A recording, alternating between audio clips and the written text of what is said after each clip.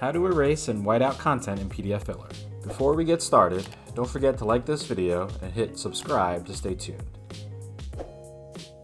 Select Tools in the editor, then Erase. You can use the eyedropper to match any color in the document. Move to the content you want to erase and click and drag across it. To remove, just click the trash can. If you work with PDF documents on a regular basis, click the link in the description and try pdfFiller for a period of 30 days absolutely for free. Use pdfFiller to modify your document's content, type or erase text, highlight important information, black out sensitive data, add sticky notes, images, and so on. In addition to editing PDFs online, you can print out a completed document or save it to your device as a PDF, Word, Excel, PowerPoint, or JPEG file. Send it via email, fax, SMS, or USPS.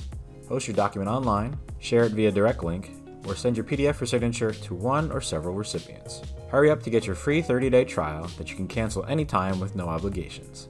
Don't forget to subscribe and let us know in the comments section if you have any questions.